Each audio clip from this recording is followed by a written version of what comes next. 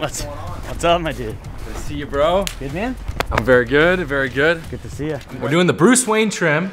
I actually liking my hair flow right now, so I don't want to take too much off it. Yeah, make me look like Batman. Let's do the Bruce Wayne. Okay. Easy. But a bit on the longer side. Yep. The Bruce Wayne has been in France with supermodels on a boat for 2 weeks. Yeah, I was thinking about doing that buzz, but ultimately, I'm not ready for the buzz. No. Okay, let me take the glasses off. I just got these prescriptions so I can see now. I think the buzz cut looks good when you get a bit tanned, very chiseled. You know that my mother's father went bald very young. Mother's father went bald young, huh? Yeah, but I freaking, it's all in the mindset. It's all in the mindset. If you feel like you have good hair, you have good hair. Yeah, you will have good hair. I knew it, you know?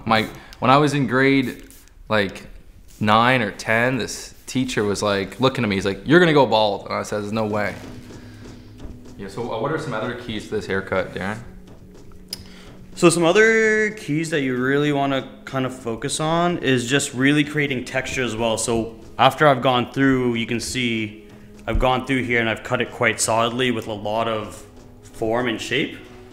But to really give it that like lived in sort of texture, like, you know, we're gonna try hard to make it look like we didn't try hard here, is I'll just kind of go through and just soften to create a little bit of texture so it looks a little bit more lived in, you know? With any great haircut, right? It's like really nice, clean outlines, and then like whatever you want the inside of the hair to do, it does, right? So again, like tidying up these sideburns, giving yourself like a really nice clean outline on the neck. So I like the haircuts that are pretty effortless, natural, that can just sit. I don't use any gel, any pomade. I literally use nothing, just a bit of water. So I like the haircuts that kind of you can do with that.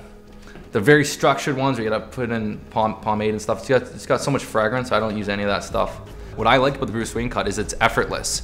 You take a shower, you push your hair back, and it just sits in place. And as you rock it, your hair starts to like get into its rhythm. It just kind of effortlessly falls into place. So I've never really used any gel or pomade, and just, you know, the hair, I've trained the hair. I've trained the hair to sit in the right way.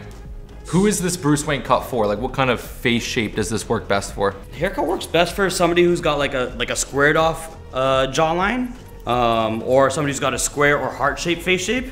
Reason being is because it's just going to accent that, so it's gonna add to it, right? This also works for somebody who has, let's say, somebody with like a slightly longer face, because what's gonna happen is by having the sides a little bit longer, you're actually gonna widen the face a little bit, just again, so now you're compensating for the length, so it's gonna balance out that face shape, right? What face shape do I have? So you have a squared, you are square as square gets, man. Like, okay. That is a squared off face shape for sure that you have.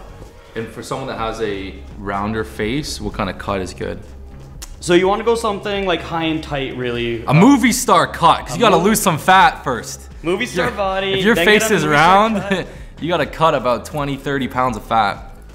Yeah, and then you can get whatever haircut you want. Yeah, yeah. So my first haircut I did with Darren, I actually had hair pretty much down to here. I had crazy long hair, a beard, and we cut my hair short, shaved off the beard, and I literally felt like I was, you ever seen Shrek 2? Where he takes the potion, he's transformed, and he's like gorgeous, and he's like long locks of hair, cute button nose, and he's walking through life and he's getting all this attention. That's how I felt. When I cut the hair with you and I shaved the beard, I was walking around the street, I was getting so many eyeballs. I'm like, holy shit. This is overwhelming. So Darren, if someone's in New York, LA, they want to get this cut, what should they tell their barber? So the thing you want to ask is, so first of all, say all scissors haircut, that's first and foremost. We're doing medium length hair, so that's the other thing you want to mention. And then I would say you want hair starting at a finger's width, and then slowly building up some more length as we get to the top, and then finally where you want to see the top. So we had talked about the hair falling just right at the top of your eyebrow, and guess where we finished off? Just at the top of your eyebrow there, right? So that's the key takeaways, man. Scissor work, medium length hair, tailored, classic, traditional haircut, along with just building length from a finger's width all the way up to the top. And what's the back? At the back, same thing. We're starting just a little bit longer than a finger's width. And then as I've come up, you can see here, we've gotten longer and longer and longer from the very bottom to the very top, the lengths of hair are getting gradually longer. The last thing I want to go through and do now is go through and create like a really strong outline. Like, it's just too much of a juxtaposition. So what I'm doing here is I don't want to go through and create like a hard outline with some very soft sort of like flowy hair. So I'm just going to create an outline here where it looks lived in just the way the haircut looks lived in. But it doesn't look egregious with like a barbered feel on like a tailored haircut. Yeah, let me take a peek. Yeah, nice. Let me come over here. You finish the cut.